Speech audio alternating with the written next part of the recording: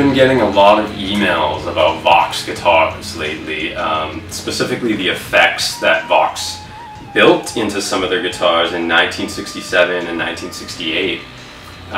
Models like the Ultrasonic I have here.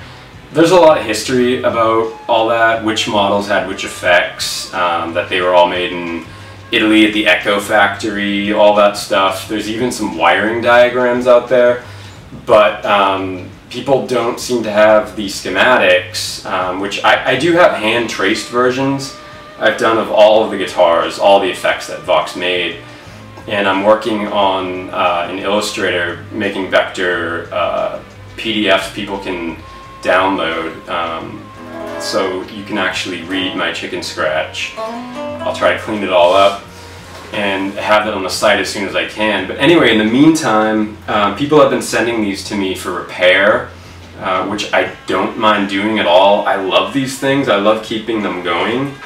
I love playing them, certainly, but I don't always think it's the best idea to ship these internationally. I know I had a request from Japan, one from Sweden, you know, and if you can't find anyone in your area to do that, I'm more than happy to do it, but, you know, for several reasons, I just don't think it's the best idea. You know, mainly there's just the shit happens. I've seen really bad stuff, like irreparable stuff happen to irreplaceable things in shipping accidents. This one here, you know, is Rob's Ultrasonic. It's been around the world with the Brian Jonestown massacre probably, I don't know, a bunch of times. And it has these common finish checking cracks, drought cracks as some people call them. If you look at the base of the palmois, it was basically just pushed all in. I had to actually make a new arced wooden plate just to support the palmois.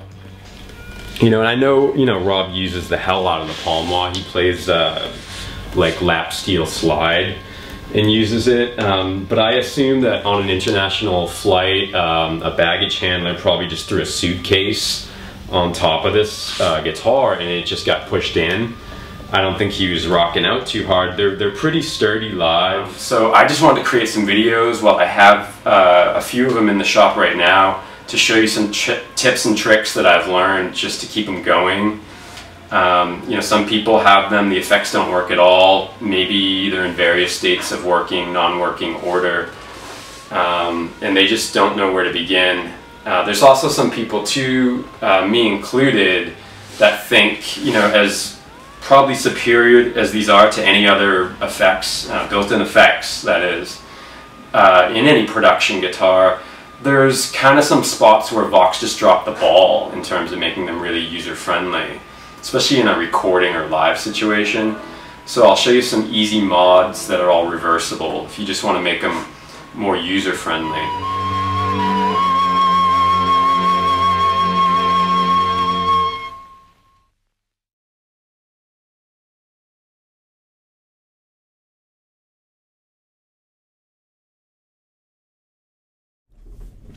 Okay, so one disclaimer I do need to make before I dive into any of the actual repairs of the effects themselves is that these tutorials aren't meant for people that have no knowledge whatsoever about electronics. They're just not. I get, you know, a lot of people that have these are starving musicians and they can't find anyone in their area that will work on them locally. And, you know, that's the whole point of these videos. They came to me for help, but you know, what I'm trying to say is that there can be a lot more serious problems that will arise 9 out of 10 times when someone tries to repair their own effects and they don't know what they're doing. Because typically most of the effects repairs that I see that are just due to the ravages of time and normal wear and tear, they come down to one signal wire coming off somewhere or one ground wire, because either like a potentiometer over-rotated and pulled a small wire, or you know, maybe an electrolytic cap went, or it drifted. But they're really simple generally. And you know, this Starstream is a great example of what I'm trying to say. The previous owner really kind of butchered it. And what you see here is this kind of gaping cavity around this effects cover plate is due to, you know, someone not being able to get their effects out in a timely, easy manner. So they just decided to cut the body of the guitar out around the motherboard.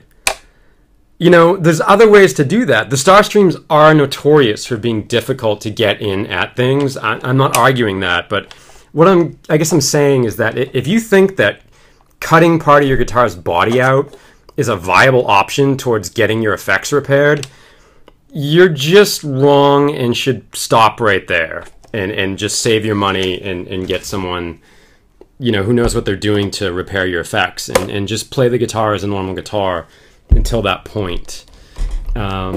So that's my main disclaimer, is that if you know what you're doing, go ahead. I hope these videos help you. If you don't, just send them as a link to a local tech who can maybe get you sorted.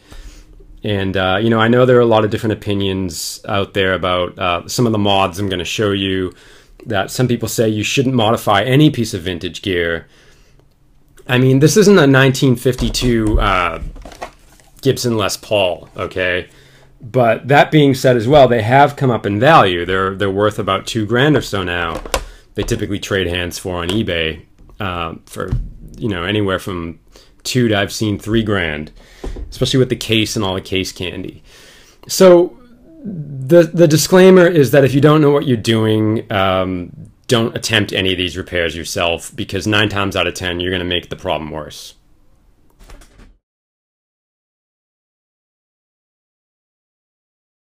I've been hearing from a lot of people that have one of these vintage Vox instruments, either a guitar or bass with the onboard effects, and they need to service them, that even though they have, you know, say the schematic and the wiring diagram in front of them, when they open them up, it just doesn't make sense, and they have trouble following along.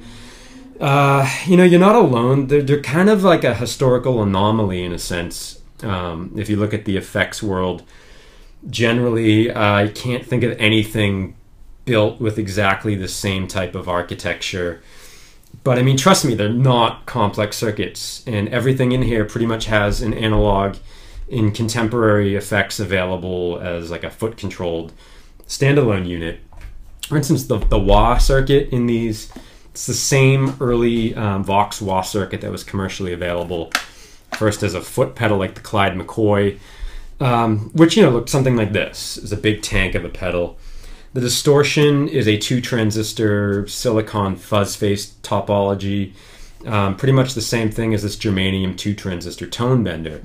Same amount of parts and everything, but obviously they had to make everything a lot smaller. Some of the plug-in units that came a little bit later, you know, had got down into size considerably, but if you just look at these 3 effects alone next to the body of the guitar, they're like as big as the body. So considering Vox fit 5 different circuits into some of the guitars at that time, giving the manufacturing practices, they had to do some kind of unconventional things that you know, other companies didn't really copy. At least not in this way. You know, there were some later instruments, and some of the Hofners had onboard effects, and some of the later things like the Electra MPC series had kind of standardized this type of thing with plug-in cartridges that all use the same pins, and they had integrated circuits, as well as the Kent effector guitars that came later. They utilized ICs to do a lot of this, but Vox just didn't have those available. You know, they were designing these in like late '66, and you know, if you're used to seeing an effect or a tube amp of that time, when you open it up, you know, you're going to look at like a flat circuit board, 2-dimensional plane. You grab your schematic, everything is kind of spread out from one component to the next across the board, and it's really easy to follow along with a schematic and troubleshoot, you know, and they just didn't do that. So what they did, since they didn't have ICs, to compress that type of a circuit, they essentially folded it in on itself 3-dimensionally, using 2 sheets of single-sided printed circuit board, and then ping-ponging components from one end of the board to the other board, and oftentimes bending axial components into radial shapes or vice versa. Typically, all your transistor leads will be on one plane since the leads weren't long enough to really stretch that way. But you're going to find a lot of weirdness in these modules themselves. But just think about the fact that they're three-dimensional compressions of the actual circuit. And I think that's where a lot of people run into trouble. You have to constantly go back and forth from one side to the other. There's a few other things that are really quirky about these. Like, for instance, the modules, you have to think three-dimensionally. But then, of course, to further confuse you, Vox ran all of your elements of the circuit that connected to, say, power or controls or slide switches out the bottom of the module, and then they would plug and solder them into a motherboard and then route those two pins with wires that connected to your battery leads, slide switches, control potentiometers, whatever. And they're just a product of that time, and they kind of did what they had to do to make these things happen. And they couldn't always do things that made sense, I guess. Like, your distortion unit doesn't have its fuzz cap in the module because, electrodes were bigger, they just couldn't fit it. So there's 4 different motherboards, but they're all going to have your distortion cap on the board. It's right here, and your main power supply filter capacitor is also mounted on the motherboard. They just couldn't fit them. Like, this is a 100 microfarad 12 volt Ducati cap, and that's what a cap looked like of that value in '66. Here's a modern, like 2014 produced 1000 microfarad at a higher voltage at 16 volts, so 10 times more capacitance, more voltage rating, but it's like physically smaller. And if you understand it from that point of view, it all should make sense, especially when you're dealing with a module and realizing you have to go back and forth between the two boards to trace everything out and troubleshoot. When you're servicing the onboard effects or troubleshooting them, there's some things you can do to just make everything go a lot smoother and make it less of a headache. One simple thing is just get them up off of the bench in a secure way. It doesn't have to be anything fancy. Like, I don't have a particular jig for working on these because each model has a different body, and sometimes I need to move them around. So I just wrap some 2x4s and soft towels like this, just so I can get at the front in the various slide switches and controls, and then simultaneously get at the back where the effects modules are and test for continuity and so forth. So you definitely want to get them off the bench. So once you do that, they all have a back pad, obviously. Most of them are round, some are trapezoidal, like on the Phantom Deltas. So get that off of there. And then one caveat is that even though every guitar or bass is going to have this exact same round effects cover plate, the invaders actually have a hole because of where they mounted your E-tuner on an invader was kind of convenient. So you could actually just access it through this hole without removing the whole cover plate to adjust the pitch. Most of them, the only thing you can do is remove the top screw and replace the battery. But on the Invader, you can actually adjust your E-tuner. On any other model, you got to get rid of that too to do anything back here. Okay. So there's some tools as well that are really going to make this whole thing go a lot easier. And often I find I don't even have to pull any of the modules out of the guitar to find the problem if I just have a audio probe. And again, it doesn't have to be fancy or expensive. This is just some stuff I got at Radio Shack. It's a mono amp, with a mono lead, a chopstick with a nail and a capacitor and a ground. And you're going to hook the ground to any ground point in the circuit. And then you can actually test each point, and you can get in between the modules and the motherboard to test and see if you're getting signal through. Multimeter for continuity and all that's great too, obviously a soldering iron, but I gotta tell you, like, if you can just make one of these up, I think it's about $20 worth of parts from Radio Shack. It's really, really gonna make things easier and be less invasive. Having to pull things out to test is not something you want to do on these. Mainly because the signal wire is so thin, and these weren't designed to really come back apart that easily. You know, they're going to go together easy if you ever have to rebuild a module, and you know, that's pretty straightforward. But pulling them back apart, especially with delicate parts like tropical fish capacitors, are notoriously brittle. You just don't want to have to mess with the boards themselves too much, and you got to be really careful. RG Keen's got some great tips on servicing these over at his GeoFX site as well. But anyway, once it's off the bench, remove whether it's the pick guard or the chrome plate that holds your controls and slide switches. Go ahead and remove all those screws, but retain some of the screws in a screwdriver.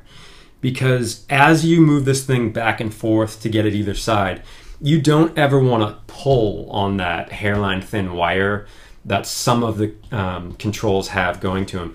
Because it just doesn't take a lot of strain, and you can create more problems than the ones that you're in there trying to fix.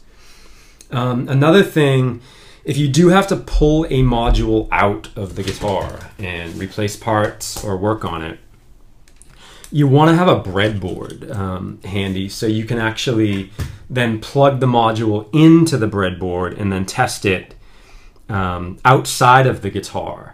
Because you don't want to find out like, oh, now I've got it all back together and something's still not right, I got to take it all back apart. These just don't really stand up to a lot of you know, back and forth coming apart and putting them back together. If you do run into a situation like this guy did servicing his own guitar, where the board had cracked while he was trying to pull apart his wah module, so he just sent me the whole thing to see if I could you know, get everything working again. You know, don't freak out if this is the state that you found it in and you think it's beyond repair, because I actually have a Vox box and I've got just everything you can think of.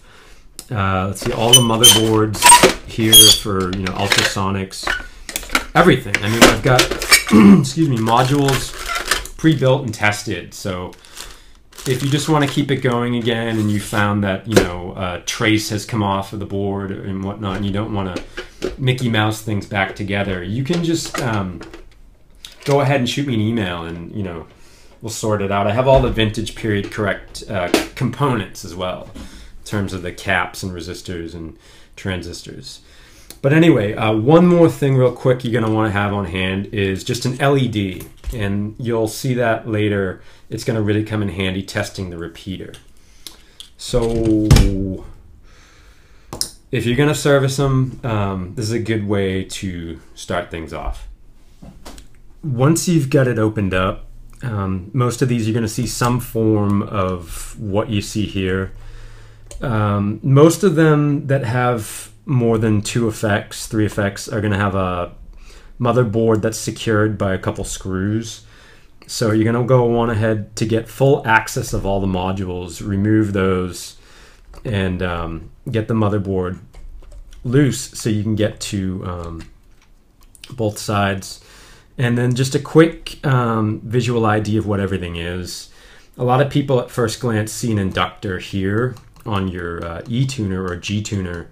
And in the guitars, maybe they think it's a wah because of the inductor, but you actually do have a wah inductor down here, but you can't really see it until you get this module out of the guitar. One caveat as well is that some of these have the wah as a satellite unit, okay, and some of them have them mounted on a motherboard, like in the ultrasonics. And the early ones had this as a satellite epoxied in, and then later they simply brazed a brass bracket and then held them in with 2 screws. So it's pretty much the same exact circuit traces and circuit boards and parts, but instead of having it as a satellite with the signals coming out here, some models like the ultrasonic will have this flipped on the board, and there'll be pins that plug in like the other modules. But anyway, each module will have an identifying number etched into the board, except for the E-tuner. Your wah is 1361, and your repeater is 1353, and the distortion's 1348, and treble bass booster is 1351. And they're all also going to have a sandwich construction, except for the E-tuner. The E-tuner is a single plane circuit board with everything exposed and open. But that's what everything looks like. Your wah pot is here. It's pretty self-explanatory. As you move the palm wah, that's your slide pot. And those will go. So we'll show you some tricks on how to service those as well.